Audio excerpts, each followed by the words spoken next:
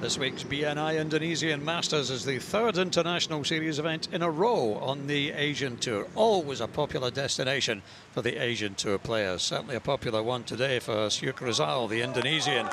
Pulled his putt at the 9th, a round of 70 for 2 under. Plenty to smile about. Gaganjit Bhullar is the defending champion. This for a birdie at the 14th from the Indian, a round of 70. He too is at 2 under par. John Catlin leads both orders of merit on the Asian Tour. He only had 3 birdies today, but they all came consecutively. This at the 3rd. He parred every other hole, 69 for Catlin. Bubba Watson didn't start too well. He was 1 over for his first 9 holes. Played much better on his back 9. Hold this one for birdie at 6. And he too was round in 70. That's 2 under. Richard Bland was 2 better though. A 68 for 4 under for the Englishman, who's won 2 senior majors this year.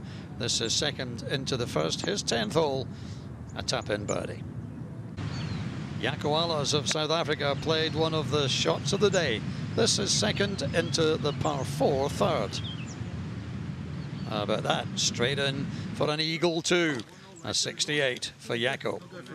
Now, Jazz Jinwatananon was showing signs last week in Thailand of coming back to his best, and he certainly proved it today. This at the 18th, chipping in for a birdie. 9 birdies on his card, a 63, but it still doesn't lead after day 1.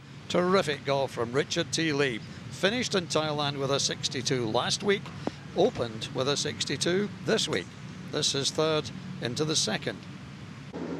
And this at the 3rd on a card which had 2 eagles and 7 birdies. Wonderful golf from Richard T. Lee of Canada. He leads by 1 at the end of our opening round.